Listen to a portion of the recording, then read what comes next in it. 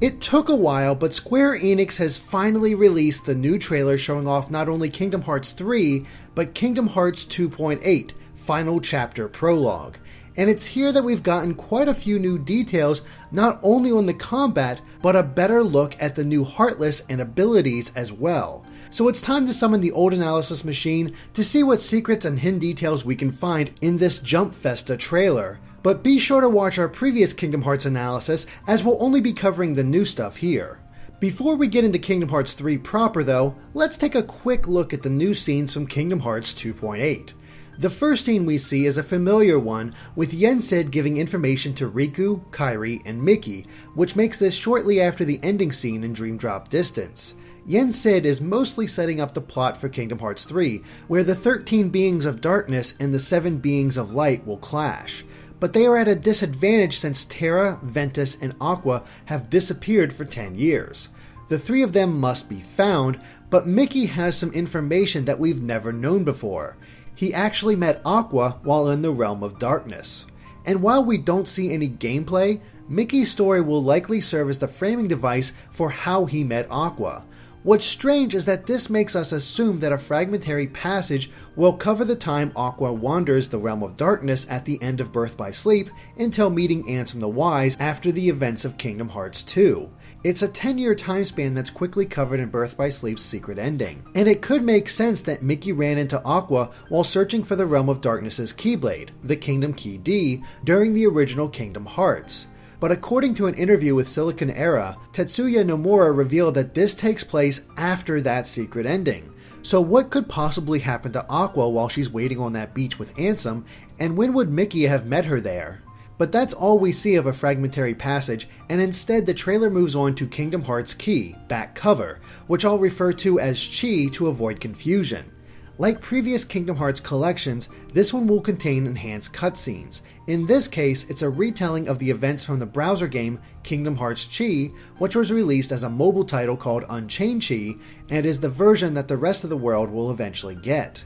We don't see any of these cutscenes during the trailer. Instead, it focuses on an unknown room inside what is likely a clock tower. This is probably the same one that can be seen in Chi's main hub, Daybreak Town. As we stated in the previous analysis, Chi is the first game chronologically in the series and takes place during the legendary Keyblade War.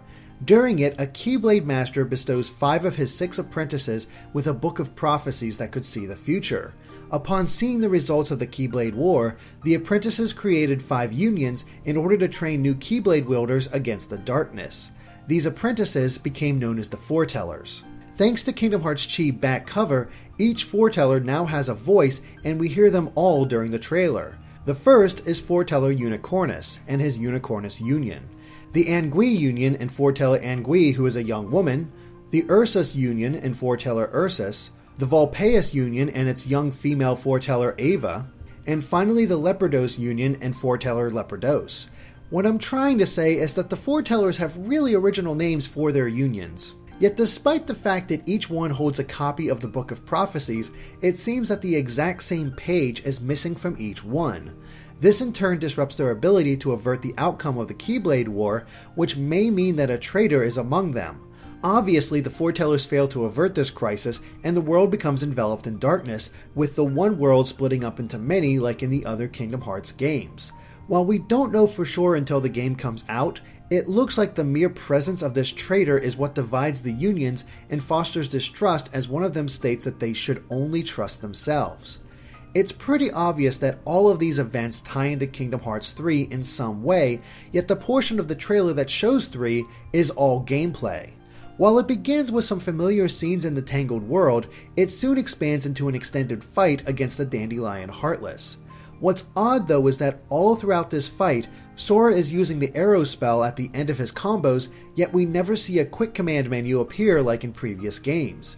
It makes us wonder if the spell system is being changed in some way to allow Sora to use magic during his normal attacks, since not every combo ends in a spell.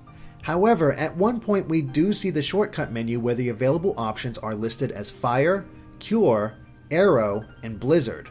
However, they don't seem to be mapped to a face button, and there are arrows and empty circles indicating that this shortcut list has even more to it.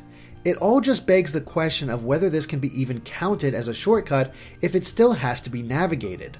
But in addition to arrow, we see fire being used, which has some fun effects. For one, it's much larger than the previous fireball Sora has shot out, and it arcs upward to hit the nearby enemy.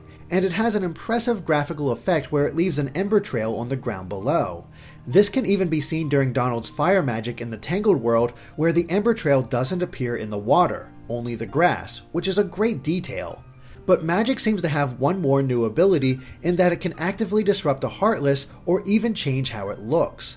In the Tangled world, Sora uses Arrow against the Dandelion Heartless, which knocks away almost all of its fluff, leaving a solitary strand. Is this just for humorous effect, or does it weaken its defenses or limits its attack in some way? And could this mean that other Heartless can now be affected cosmetically? At the very least, we see that Arrow can be used to knock the Yellow Opera-like enemy out of the sky at Yen Sid's tower. It should allow for experimentation to see what spells work best against certain enemies. Magic's role seems greatly enhanced. And speaking of the Heartless, we see 3 new ones in this trailer. The first is in the Tangled world behind Rapunzel's tower. Here we see a Dryad, or at least a plant-like Heartless. Strangely, they never actually attack, instead choosing to spread their petals all around. We never see how this affects Sora, but he never attacks back. It could be that if he does attack, they will counter him viciously. Of course, it could also simply be that the trailer wanted to show off the effect of having all of these petals on screen at once, which is quite striking. When the trailer switches over to Twilight Town, 2 new Heartless have been added to this familiar fight.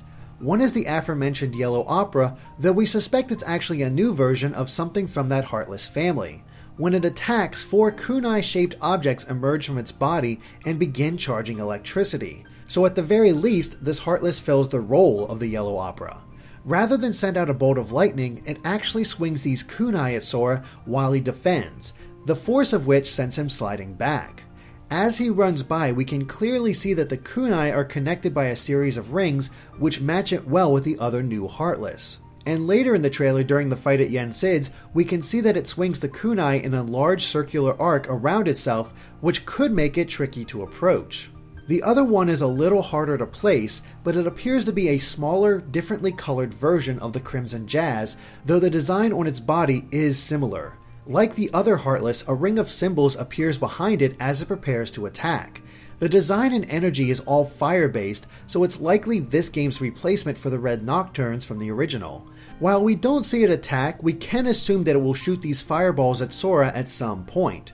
What's interesting is that the design of these ring symbols is reminiscent of the Japanese deities Fujin and Raijin, which is likely intentional as they stand out from previous versions of these Heartless. Finally, we see that large bodies will once again create shockwaves, though they seem to be much more conical this time around. It could be that the area of effect has been increased so that Sora can't escape simply by jumping. These combat scenes also give us a much better look at Sora's animations. For one, after performing a dodge roll, it seems he's able to jump in mid-air during the middle of combat. It may be that he's using the Heartless as a springboard, but it doesn't seem to be affected at all.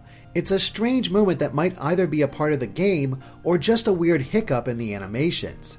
At the very least, we see that Sora has an aerial finishing move that brings down his Keyblade hard. More impressive is how, rather than simply phasing through each other, Sora automatically moves out of Goofy's way, smoothly gliding around him during combat and even glancing back toward Goofy as he runs past.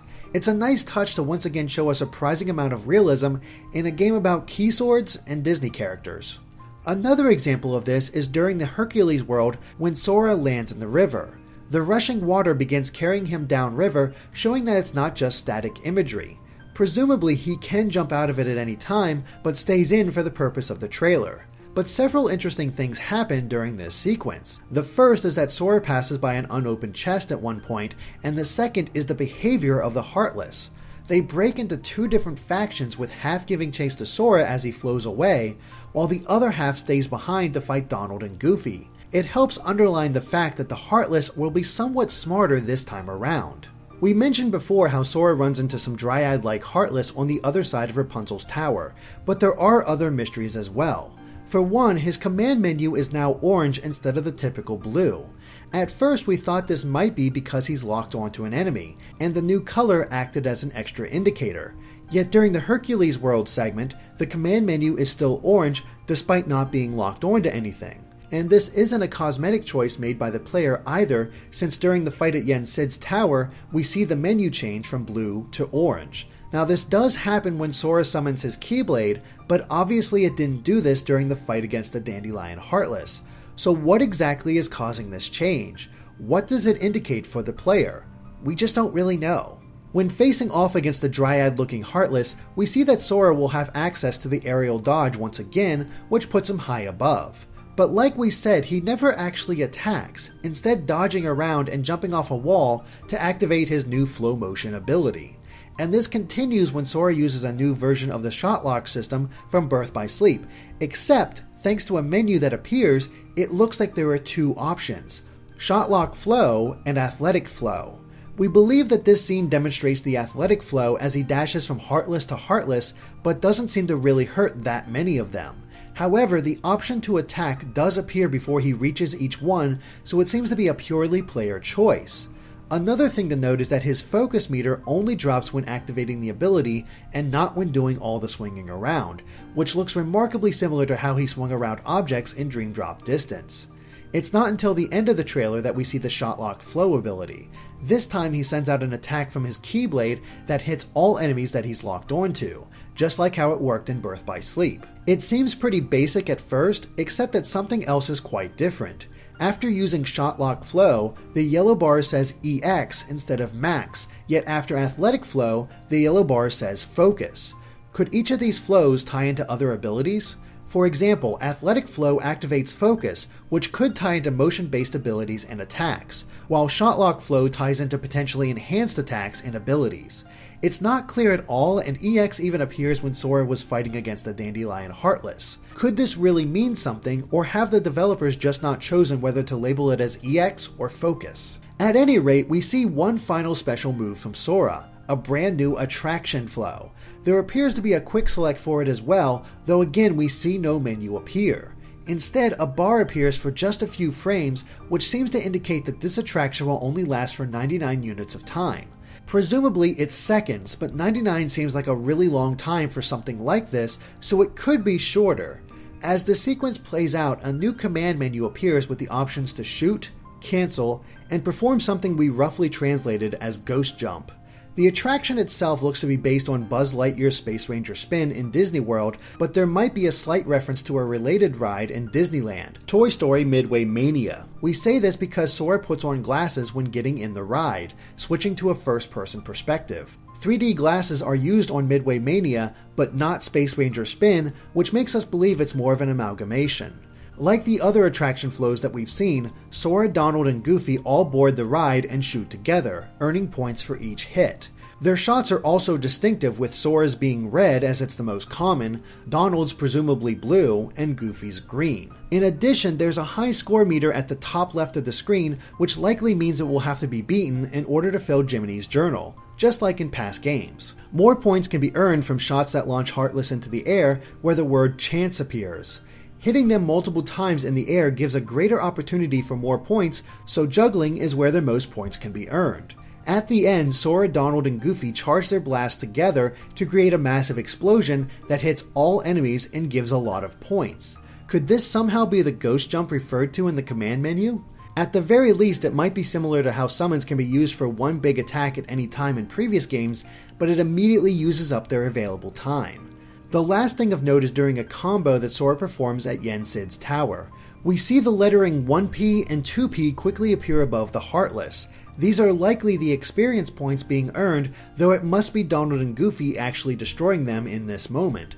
Strangely, there's no sign of destroyed Heartless during this sequence, so could these be referring to something else?